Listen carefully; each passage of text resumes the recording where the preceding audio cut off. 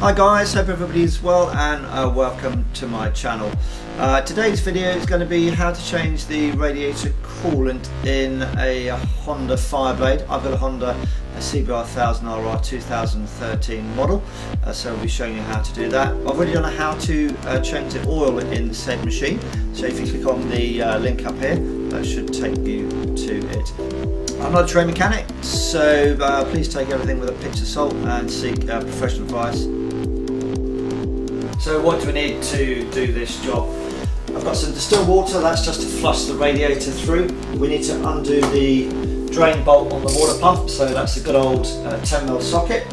I've got 4 litres of ready mix, ready to go radiator coolant, so there's no need to do anything with that. The handbook does say it takes 3 litres, but I bought 4. Some rubber gloves, just to protect your hands. This coolant stuff is pretty nasty. All the other YouTube videos say if you've got some pets, cats, dogs, make sure they're well out of the way, can't get into the area that you're working in, because it smells nice, they like it. If they eat it or drink it rather, they're basically going to die. To drain the fluid, the radiator fluid out the rear coolant bottle, I've got a syringe and a 5mm clear hose. And then to get rid of all the stuff in an environmentally friendly manner, I've just got about 3 popcorn plastic containers.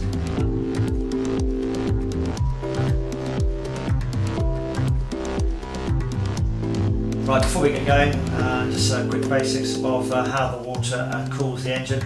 All the side panels are off on my bike at the moment. So how does it work? Well, if I'm wrong, please feel free to correct me in the comments below. As I said before, I'm not an engineer, I'm just a hobbyist DIY chap doing his own stuff, trying to save a few pence in his own garage. Radiator at the front, it cools the water down if required, and then it comes back into the water pump, which then circulates it into the cylinder block via the thermostat. It's a thing which is located, it's bolted onto the back of the engine, and if the thermostat senses that the water around the engine is too hot, it'll open the gate and then it'll send the water to the front of the bike through the radiator and then back down again for recirculation. And if the radiator water gets too hot, then the fan kicks in and it tries to cool it down to the normal operating temperature. On the Fireblade, there's also an oil cooler which looks like an oil filter on the front of the engine, and there's 2 water pipes coming out of that. And then there's another big pipe which comes out of the cylinder block, out of here and then back into the water pump for recirculation into the cylinder head through the thermostat sort of units. So that's about all we've got on this side. Let's have a quick look on the other side. So on the right hand side of the bike, what have we got? The top of the radiator here, we've got the radiator cap and the tube for the radiator cap going all the way to a silly place where Honda decided to locate the expansion bottle, which you have to take the swinging arm and the wheel off to access it, to drain it, but we'll come to that a little bit later on. So that's what that pipe is for. So basically when the radiator water gets hot, it expands, and if there's nowhere for it to go, things could pop, I guess. So there's a little spring in here, so as the water expands, the spring lifts and then it goes into the outflow into the radiator expansion bolt. As the water cools down, it basically sucks it back in into the radiator. So that's why your radiator expansion coolant bottle at the back there, the level may go up and down depending on whether it's hot or cold. That's the reason for that. And then there's another pipe here. This is coming from the thermostat. A bit of a metal casing on here actually from the Fireblade, and then it comes from the thermostat. So when the gate opens, water comes through the gate and then it goes into the radiator, and then it does its magical thing, comes out the other side on the left hand side, a little bit cooler, and the fan operates if that is required. So that's really it.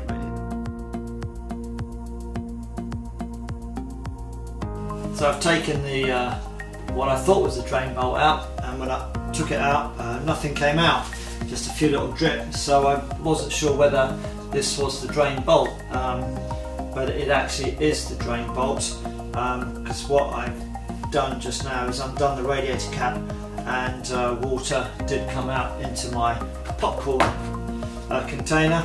So I guess because the radiator cap is still on, there's a bit of suction and whatever, so until we let air in through the system it just won't come out. So I'm happy that I've actually undone the drain bolts. So I'm just going to go over the other side of the bike, unscrew the radiator cap slowly, and you should see some fluid come out into the container.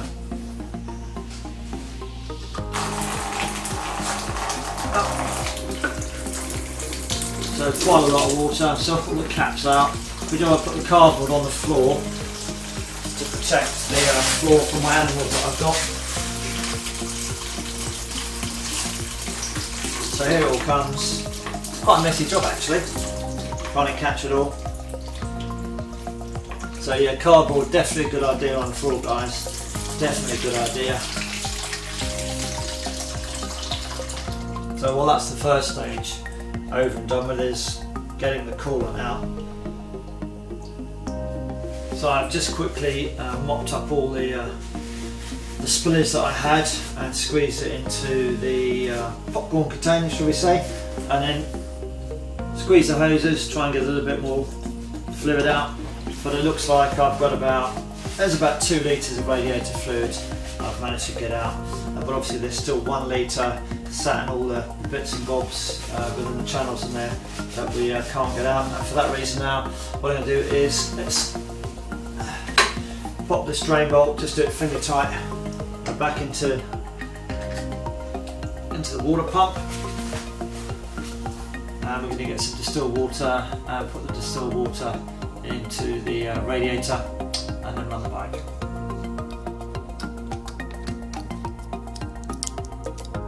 So we've taken the radiator cap off, and then you can see this pipe here which flows into the expansion bottle at the back of the bike, but we'll drain that in a little while from now, no problem at all though. So what we're going to do now is pour distilled water into the radiator filler cap. So we've got a little funnel, a little bit of hose on the end of it, cut to the appropriate length, and that just makes it a bit easier to decant the distilled water into the neck of the radiator to flush it through. So as I said, this is a 1 litre bottle. Once I've finished with this, I'll decant some more distilled water from the bigger containers into this bottle, just to make it slightly easier to get it into the system. So the first bit of distilled water is in. The other containers of distilled water I've got are too large for me to pour in on my own. Great if you've got somebody to help you. So I've just cut down the first one that I had and then put some water in here, and then we just carry on filling up until the radiator, the water pours out over the top. Just take your time doing it. Again, make sure you've got some cardboard down on the floor, because I guess there will be some coolant fluid coming out with that as well as you pour it in. So that's nearly 2 litres have gone in there now, and that's about it.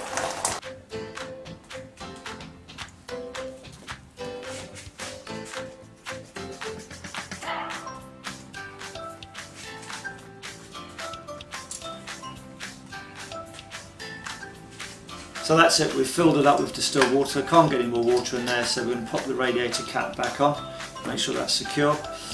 We've done the drain bolt up so it's not dripping, and then what we're going to do is just run the bike now, and we run it until the fan kicks in, and all we're doing is making sure that all the water is flowing through both the cylinder block and the radiator, and just flushing through all the old coolant, and then we'll let it cool down totally, because you don't want to open the cap when it's hot, which means it's pressurised. It means if you open that, it all comes out and you're going to get scalded at the very least. So that's what we're going to do, start the bike up and then run it until the fan kicks in.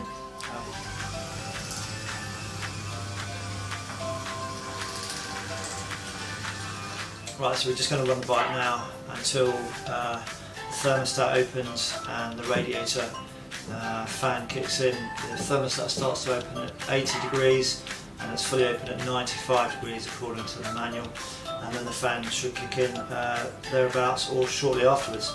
As always, starting a bike in a confined area, make sure you've got good through ventilation. That's why I've opened the garage door.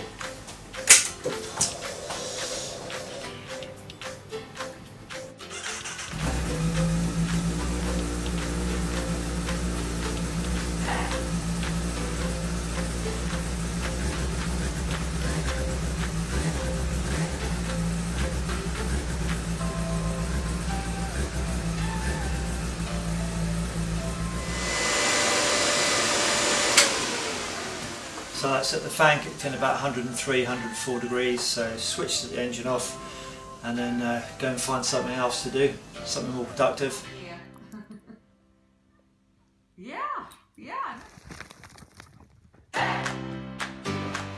So make sure that the engine is cool before you do this. And now we're just going to remove the drain plug and get rid of all the fluid.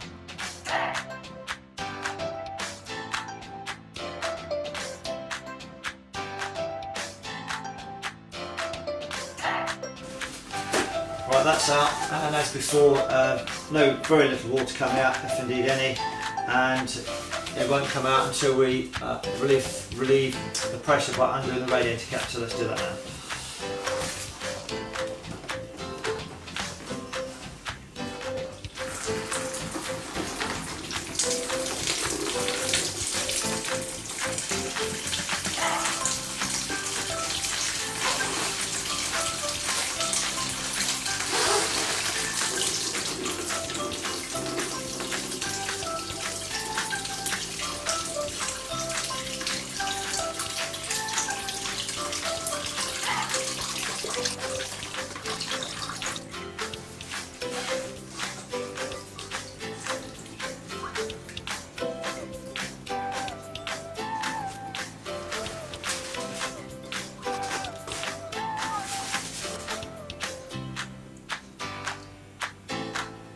So for the last flush, which was the fourth flush in my case, I decided, as well as undoing the water pump drain bolt, is to actually undo the hose part coming out of the radiator and going into the water pump. So I just decided to undo this clip here, which is very simple. Just unscrew it, and then what I found worked for me was to move the clip forward and then get hold of the pipe, and then you just pull it off, and then all the water came off. Easier said than done, so just be careful not to damage anything. So just rock it backwards and forwards.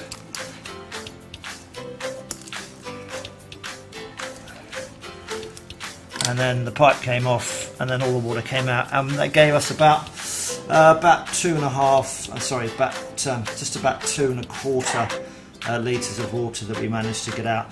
And then I just rocked the bike backwards and forwards on the when it was on the side stand, and got a little bit more water out. So just to connect the pipe back, make sure everything's nice and clean. We just put the clip on first, and then put the hose on. You've got to waggle it around a little bit, bit of force, bit of brute force, but it will go back on eventually, and then you should hear it clip into place, and you know you got it on. Yep, so there it is. It's seated on its however it goes in, and it's just a case of working this clip back over the pipe to where it was originally before. And then when you're happy with the final position of it, then just get your screwdriver and do it up. Don't do it up too tight. It wasn't overly tight. You don't want to start splitting the rubber.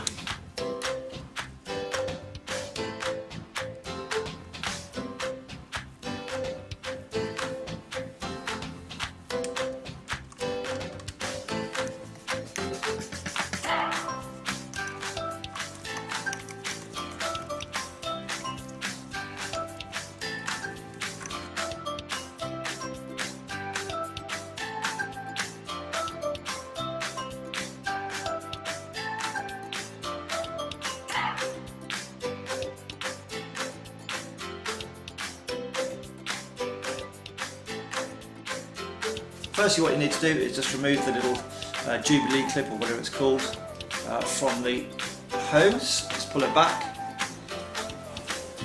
and then just remove the pipe from the radiator filler area, and then with that 5mm pipe that amazingly slots into there, and all you do, and I've got a 100mm syringe here, so if it all works it should take about 3 syringes. Got my popcorn bucket, and hopefully it will work. So there it comes, starts to come out now. So you see the fluid's coming out.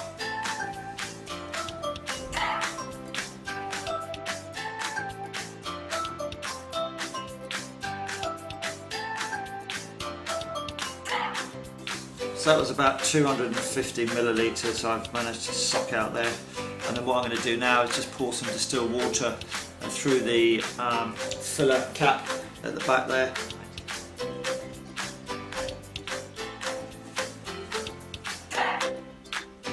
It's all ready to go now, so let's just suck the distilled water through to clean the system.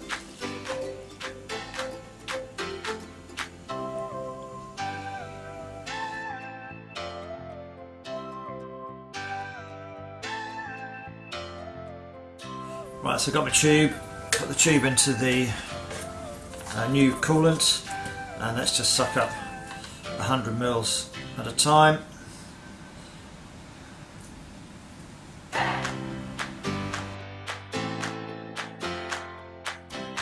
In the reservoir bottle, and we just feed it through.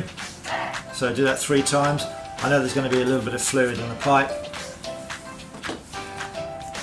but we just have a look at the end of it to see how much fluid we've got in there. So this is the 3rd one. I'm keeping an eye on the level, so it needs to sit between the lower level and the upper level. So I'm just going to go around the other side just to have a look, get a better view.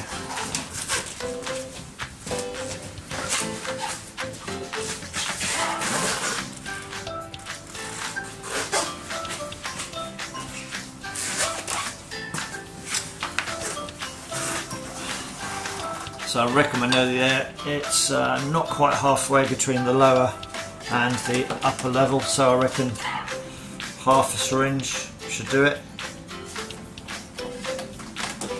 And then we'll have a look, check the level.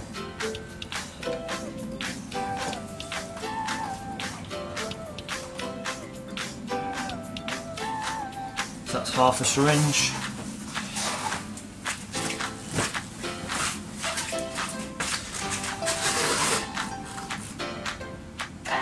Yep.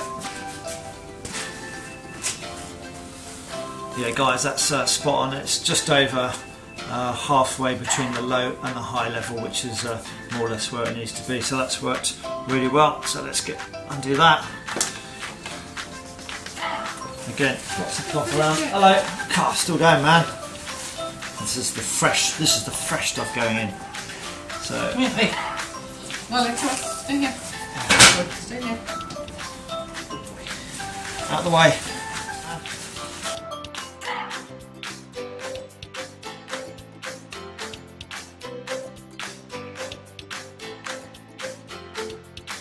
Well guys, there is a reason as to why I was only getting about 2 litres of water into the radiator to top it up. Basically, I've been down to my local Honda dealer, and they tell me that, as I very well know, that the engine and radiator combined take 3 litres of coolant. However, as you can see, the outlet from the radiator is about halfway up.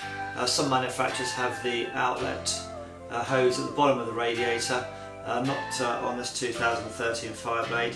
It's halfway up the radiator, so unless you actually want to take the radiator off, turn it upside down, that is the only way you're going to get all the water out. So you will always have about 1 litre, maybe thereabouts, of water within the radiator. There's no way you can get that out. When I say no way you can get it out, about 1 litre will always remain within the radiator. So when you start flushing it through with the distilled water, in effect you're having clean distilled water remaining in the radiator. So the worst case scenario is when we put in the new coolant, is that normally it's 50-50. we will be diluting it a little bit, but the technicians at the Honda dealer say that's fine, and that's how they do it. Moving on from that, on one of the UK CBR1000 forums, I did ask that question to get some feedback, and one bloke said, well, if you've got 1 litre in the radiator, just go and get some undiluted antifreeze, so 1 litre of that, pour it in the radiator, so you've got 1 litre undiluted to 1 litre of distilled water in the radiator, which we can't get out. That gives a 50-50 mix ratio. And then with your 2 litres of pre-mixed antifreeze at 50-50, that means the whole bike is still in effect 50-50. So that was a good suggestion from somebody on the motorcycle forum. Right, enough of all that, let's crack on. Right, so I've got 2 unopened bottles of my Yamaha coolant stuff. So I'm going to crack open the first one. I know I've already opened one already for the expansion bottle, but I want to know how much is actually going in there. I guess if you've got a measuring jug, you can do that, but my missus would kill me if I was using a measuring jug from the kitchen.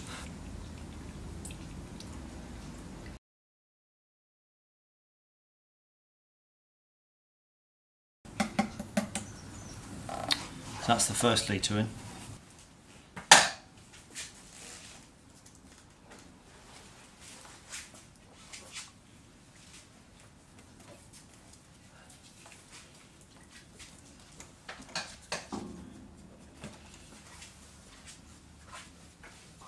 So the bike's cooled down, taken the radiator cap off, tried to put some more fluid in, but basically 2.1 litres or thereabouts is all it would take.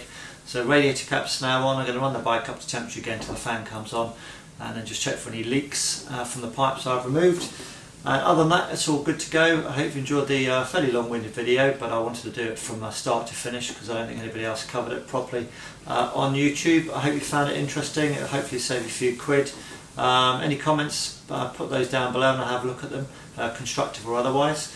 And yeah, if you like the video, give us a big thumbs up, and thank you very much. Ride safe, ride well, and speak to you all again soon. Have a great time. Bye.